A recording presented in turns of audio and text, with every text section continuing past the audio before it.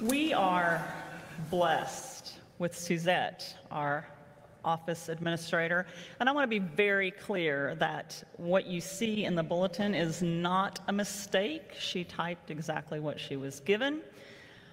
I worked hard all week researching that scripture and planning to preach on Jonah, which was the next story in April's sermon series. She told me when she asked me to preach that I didn't have to stick with the theme, and I said, oh, I will, no problem.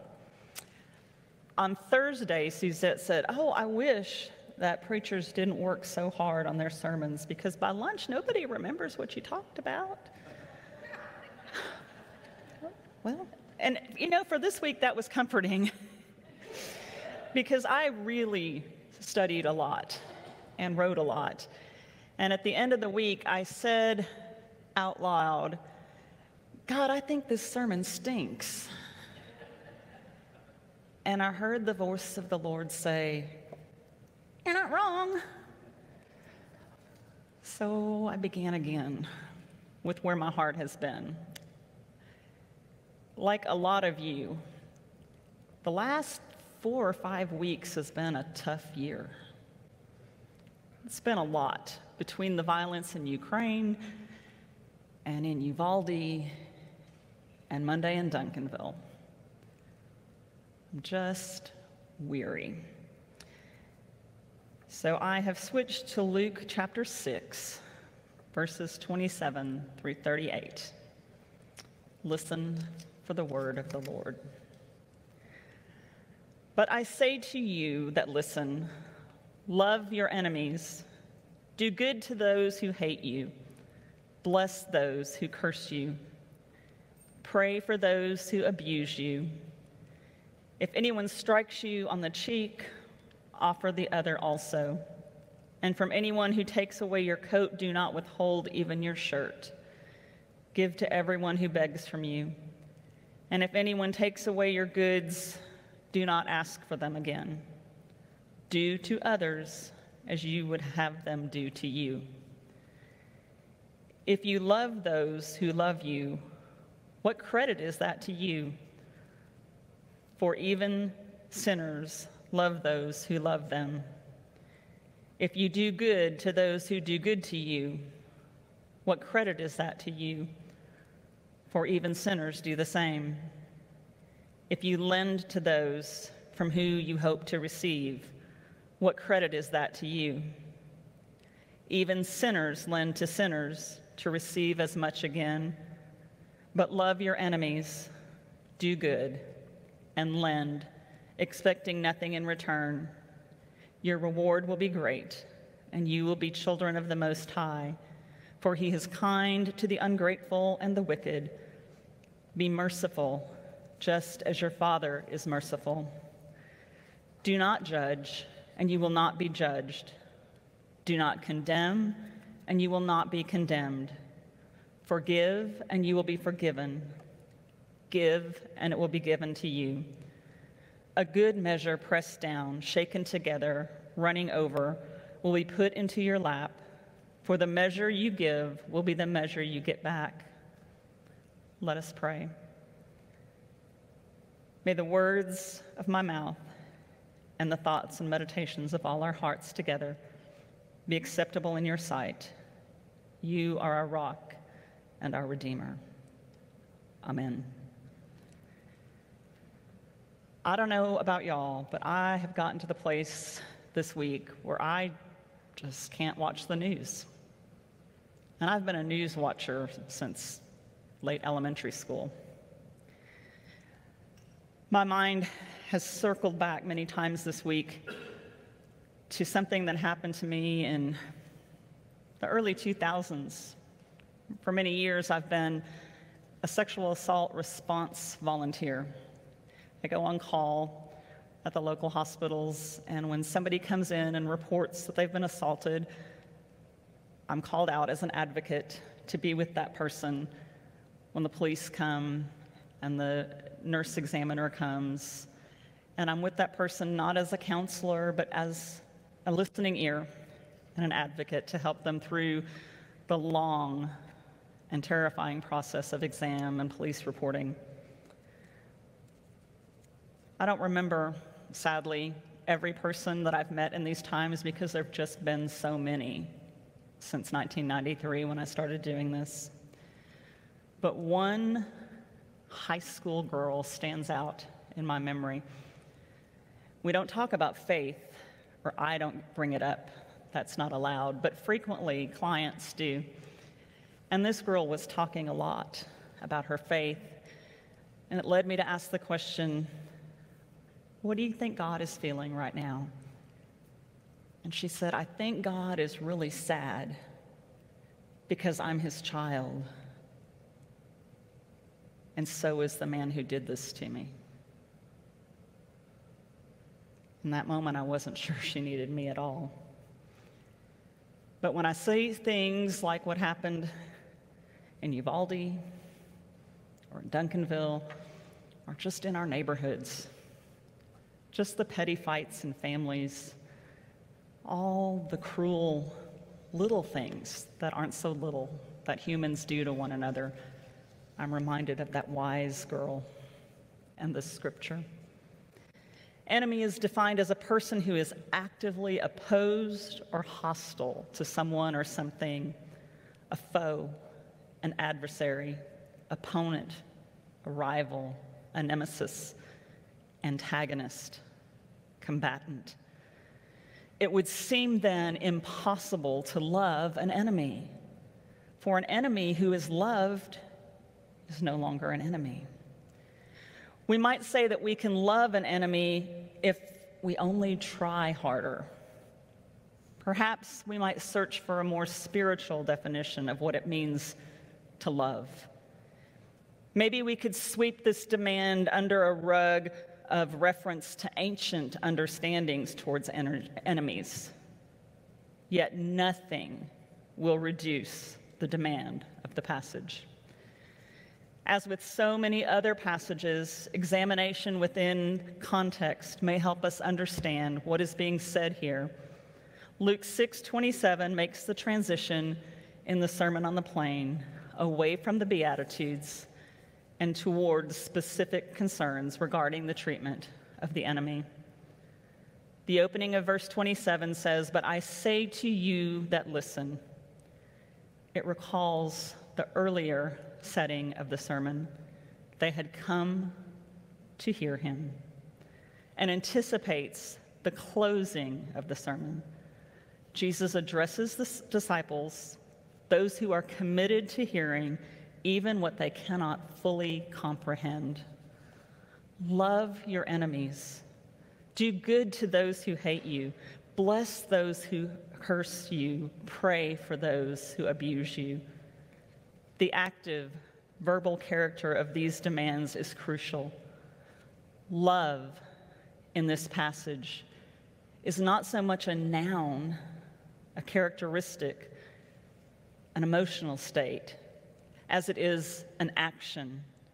While it may be impossible to feel love for an enemy, it's not impossible to act in certain ways for those whom experience has shown to be our most entrenched opponents.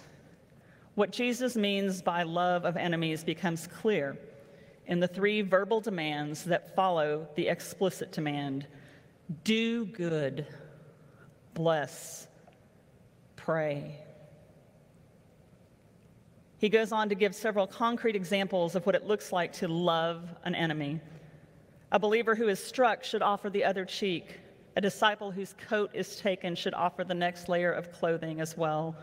No beggar should be turned away. No one who takes away possessions should be asked to return them.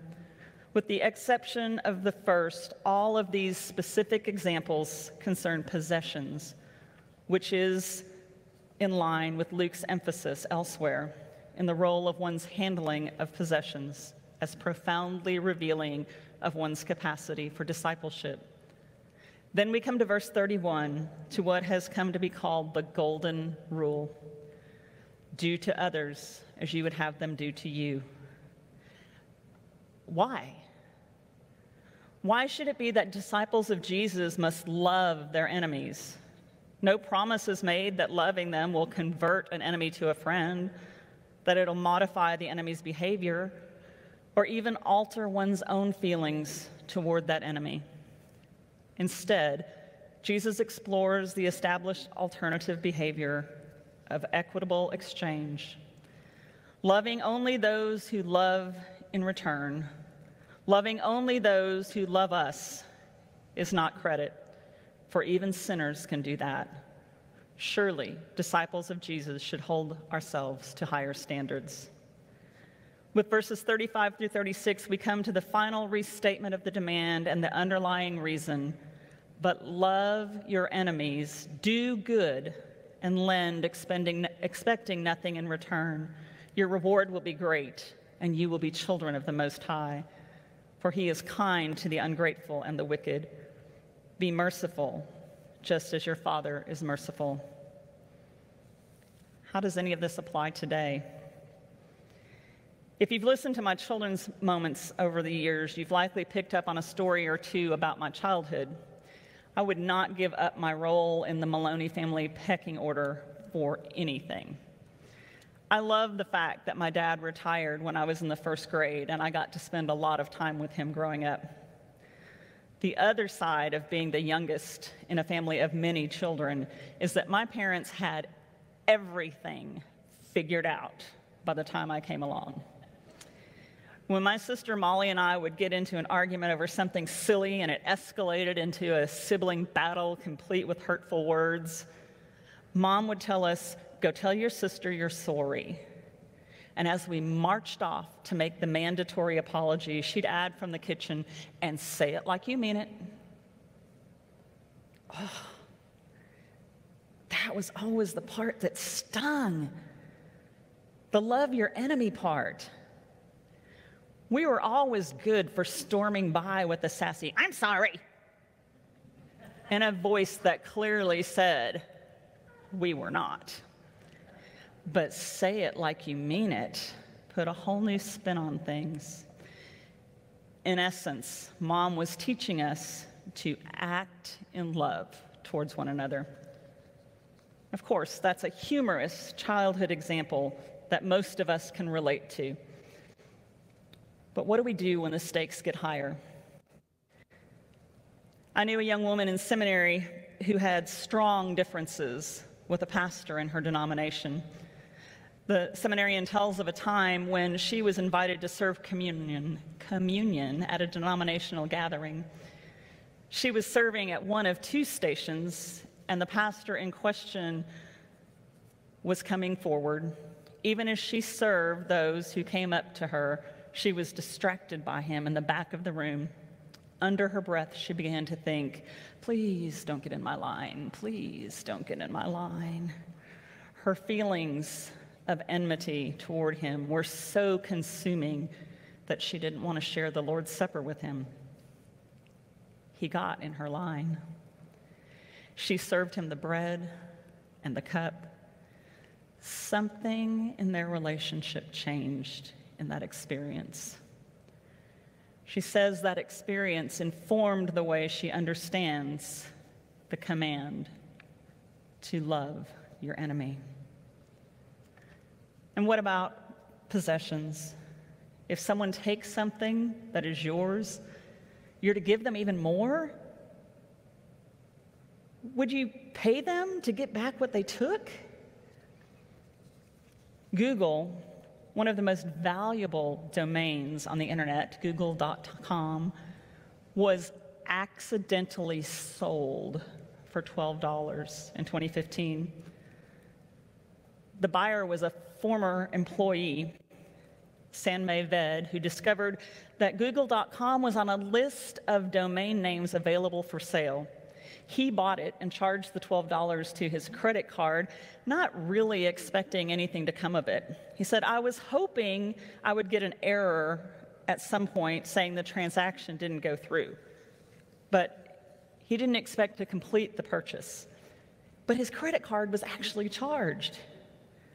He told CNN Money that he made the purchase simply out of curiosity. He thought at some point they'd block him out, but he wanted to see how far it would go. The transaction didn't go far. For about a minute, he said during that brief minute, he got a flood of information from Google users, though he was not actually able to change the Google homepage. Then he got an email from Google canceling the transaction. Ved had worked for Google for 5.5 years. Google admits that Ved owned the domain, albeit very temporarily. The company offered him $6,006.13, which is the numerical version of the word Google. You have to squint a little to see it. When Google learned that Ved didn't intend to keep the money but instead donate it to charity, the company doubled the reward. Ved, who's from India, directed that money to be given to the Art of Living India Foundation. The group runs free schools in parts of that country where poverty and child labor are widespread.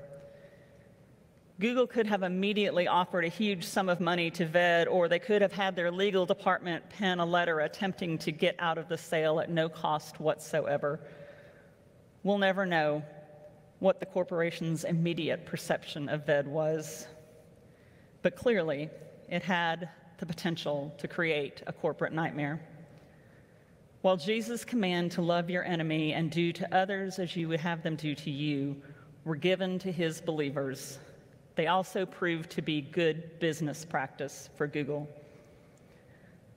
Whether you're an insolent sibling, a student pastor, a billion-dollar corporation, or anywhere in between, it seems the path to loving our enemies goes through treating them as we ourselves would like to be treated, and doing it like we mean it. Let us pray.